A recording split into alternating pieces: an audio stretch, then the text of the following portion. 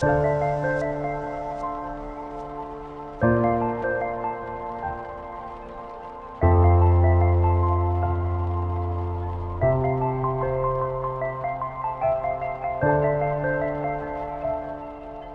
going on, everybody? How you doing today? Here I am at Forest Lawn, Glendale, and I've been here many times for many videos. So many celebrities are here: Michael Jackson, Walt Disney, Humphrey Bogart, Elizabeth Taylor, and I visited Michael's father, Joe Jackson, a couple of years ago. He's in this locked area, and I was able to walk in with a maintenance worker who took me in. And right beside Joe Jackson, right really close, is Natalie Cole, singer extraordinaire, the beautiful Natalie Cole, daughter of the great Nat King Cole. So I did a video on Joe Jackson, left, but then I always wanted to do a video on Natalie. So I called my right-hand man, Craig. Craig, you have family here, correct? I do. So that's how you're able to get into these areas that are not open to the public. Right. Yes. And we did Bogart together and a few other things. Sam Cooke, Sammy Davis Jr. Yeah. Indeed. And I talked to you when we were talking yesterday on the phone. I said, well, how much do you know about Nat King Cole? And you said, pretty much a lot. A few tidbits. Yeah, but when you see a few tidbits, Craig, let's be honest. You know, you're an encyclopedia. Your brain, you know a lot. No, I wish I was humbling me, but you do. I try. You do. You rattle off facts about people. It's incredible how you do it. You know, I can't remember where I parked my car half the time, and you are just right on it with the remembering all these people. And I know it's better than my own home. Yeah, and all the people around you at various grades, you know, you like to look up their stories and things like that, right? Absolutely. Yes, amazing. So let's walk over to Natalie Cole and take a look at her.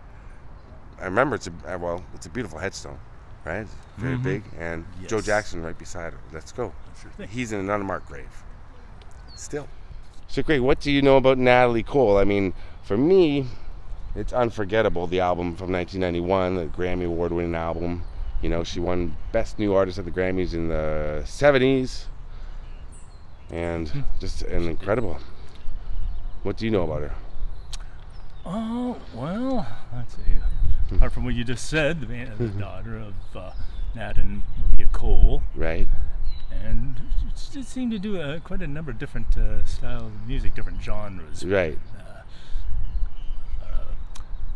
She's from here too, right? She's from Los Angeles. She's born here.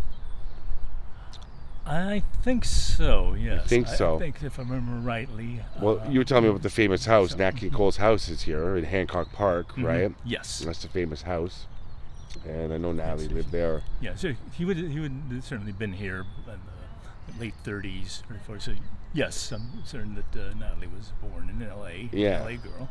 Yeah, and she's right up here. We were just talking about her death. She died at Cedars-Sinai here in Los Angeles, and she died in 2015, but she had a kidney transplant in 2009. And the family said she had complications from that. So her official cause of death was congestive heart failure. And here she is. Wow.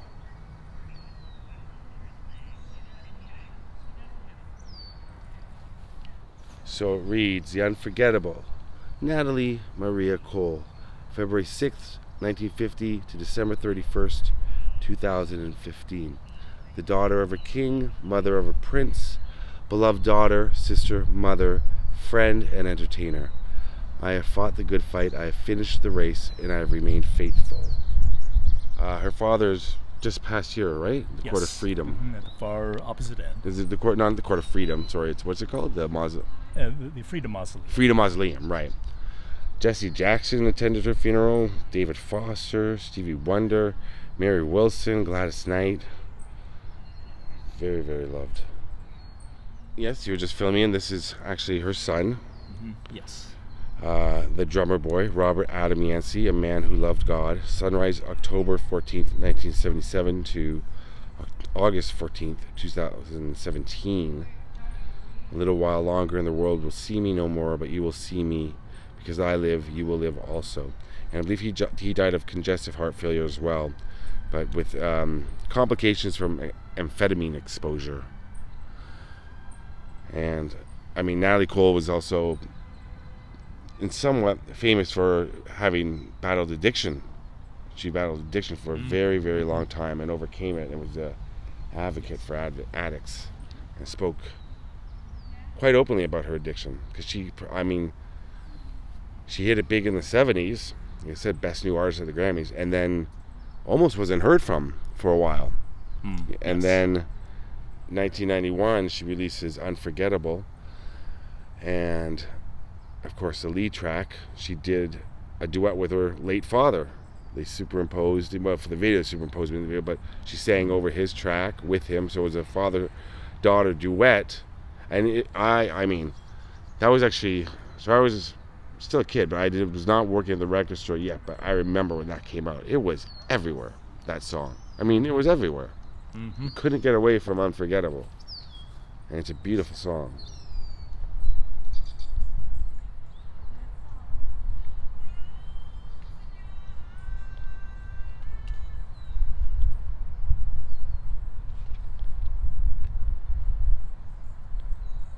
Her father's version came out when?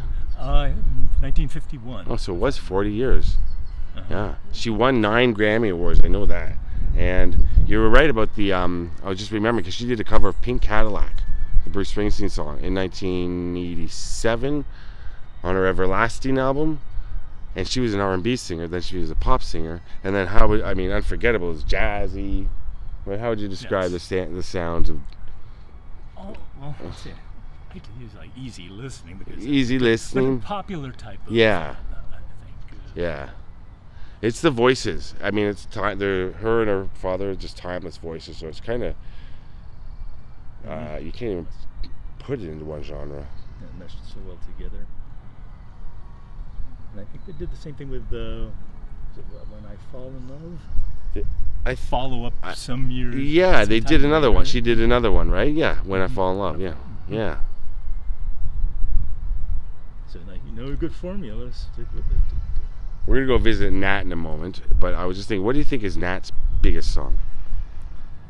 Oh, well, that's a good. Because you grew up with Nat's music, you said, in your house. Yes, I love that. I think it depends upon one's taste. Right. I mean, I could rattle off a few. Rattle off a few of his songs. See if I can. L-O-V-E, Love is for the... Yes, yes. The Christmas song, Merry Christmas to You. Right. Did that. Love You for Sentimental Reasons. Straighten Up and Fly Right. Sweet Lorraine. Wow. Going in order here. Yeah. Mentioned Unforgettable, so can't forget that. Mona Lisa, Too Young.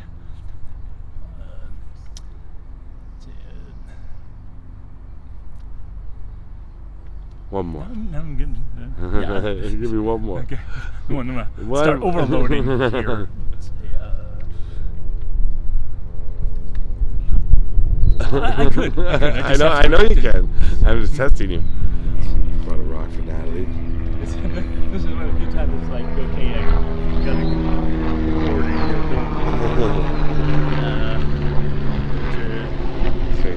Because I'm trying to think of those that were more or less original, as opposed to something that had already been covered. Right.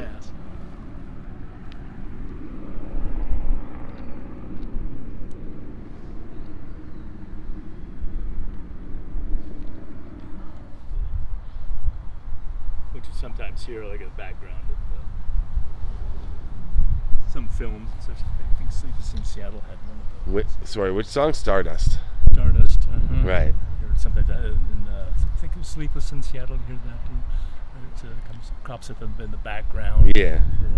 Oh yeah, Sleepless in Seattle had a real lovey, jazzy type of love soundtrack. I forgot about that movie. But there's her son. There's Natalie. But so what's interesting about this area is, I covered before, what's very interesting is right here, this is Joe Jackson, Michael Jackson's the father of the Jacksons, the patriarch, right here, right?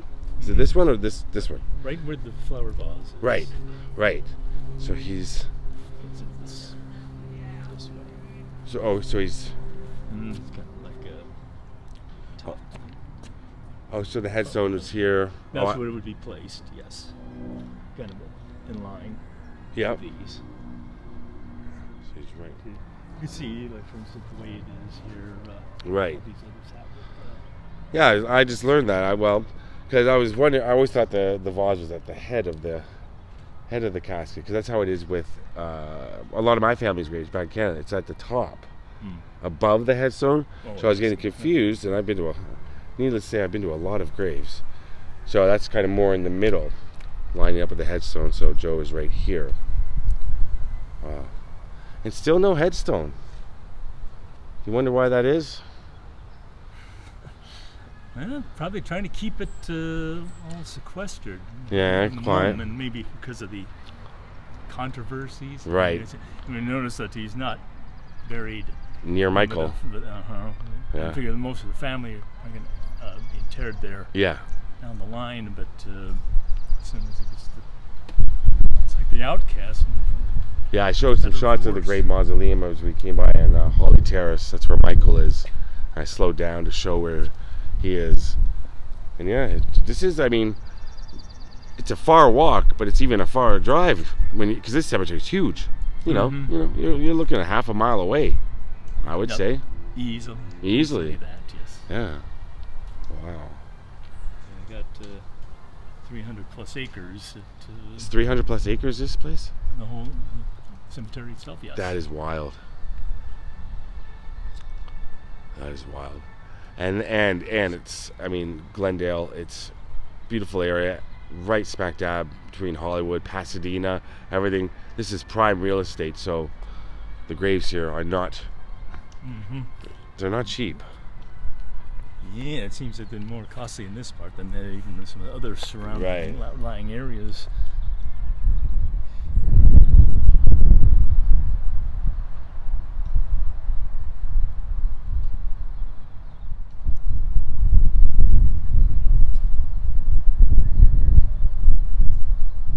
All right, so shall we take a walk over to Nat?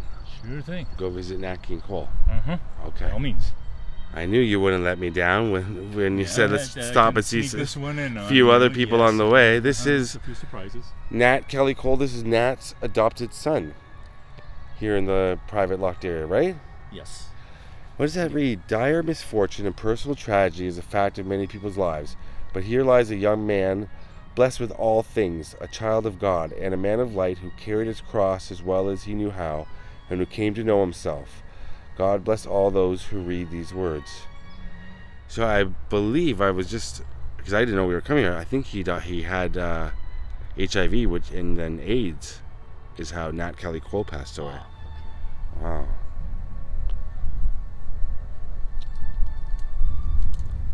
So his 3 daughters, 2 adopted children. And Nat Kelly would be one of them. All right, on our way to Nat King Cole.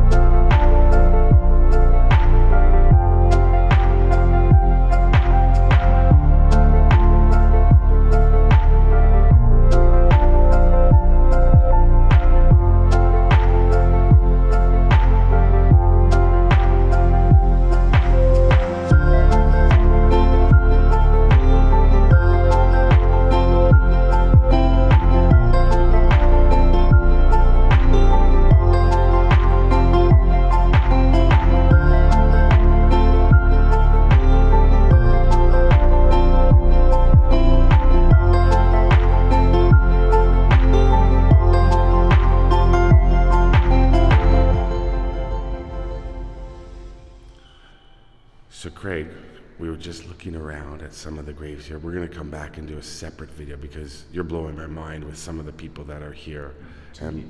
Too many. And a lot of people are going to write in the comments right now, you know who's right beside Nat King Cole, you know who's right, and I'm not going to, I know, because we're here, but it's wild. So we'll come back and do a follow-up. We have to. There's too many people. Yeah. Wow. But there's Nat King Cole right up there.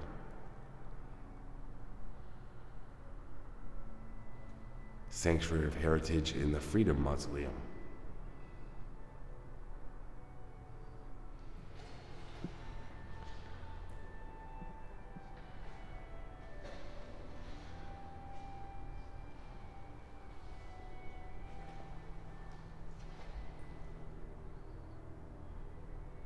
Yeah, so what can you tell me about Nat King Cole that I wouldn't know, or the viewers wouldn't know? You grew up listening to his music? Mm-hmm. Well, let's see, I think he was born in Birmingham, I think, on, I think it was St. Patrick's Day. Oh, wow. 1919. And he really started out as a pianist. I should point out his father was, I think, a Baptist minister. Mm-hmm. And so Nat wanted to learn piano and gotten into jazz, I guess much to his father's consternation. Right. And he started out as a pianist. That was really his forte. Right. I say forte, but fort is apparently the proper way to say it. Right, okay. And nitpicking. But as long down the line, if I remember, it was I think it was called the Swanee Inn down on La Brea, in the Hollywood, where he was playing with this little combo, the King Cole trio. And someone was there a little inebriated at the bar saying, "Hey, can you sing something, please? How about little Sweet Lorraine?" And Nat explained that really wasn't what he did, right? Except to himself. But the fellow was very insistent, right? So Nat obliged and sang Sweet Lorraine for him, and apparently went over well, although he did not get a tip. No. But down the line, it seemed that, like several other musicians, his voice just happened to take precedence over someone like Karen Carpenter, who started as a drummer. Right. She got more well known for singing. George Benson, I think, was another, and Phil Collins. Yeah. And so it got to the point where that he would no longer sit at his piano, but he would just out front standing with the microphone. And he had, I remember he had, I think the first television show hosted by a black person. Oh, really? Mm-hmm, back in the mid-50s. That's amazing. 50s. And it lasted only for a short time, hardly even a season. I think for some reason some folks in certain parts of the country got a little bit did not like that. Over that. Ridiculous. And so got canceled. Right. I think Nat said something effective. Madison Avenue was afraid of the dark. Really? Is that what he said? Uh-huh. Yeah, he had some good lines. He had some good quotes throughout his life. Where did he? But he lived only to 45, right? Was it 45 years old? It was 48. Yes, 45. 45. Yes. Yeah, died here in Los Angeles, right? Yes, I think it was at Santa Monica. John's Hospital Health Center. In Santa Monica, am I correct? Uh-huh. Yeah. And I know it was a huge thing when he passed away, right? Like, I mean, it was. Mm-hmm. It was a major funeral. As well. Yes. I'm interred right in here. One of the greatest vocalists, pretty much the world has ever seen. Mm-hmm. And I did not know that. Started off as just a pianist, and not just a pianist. Started off as a pianist, but became known for his vocals.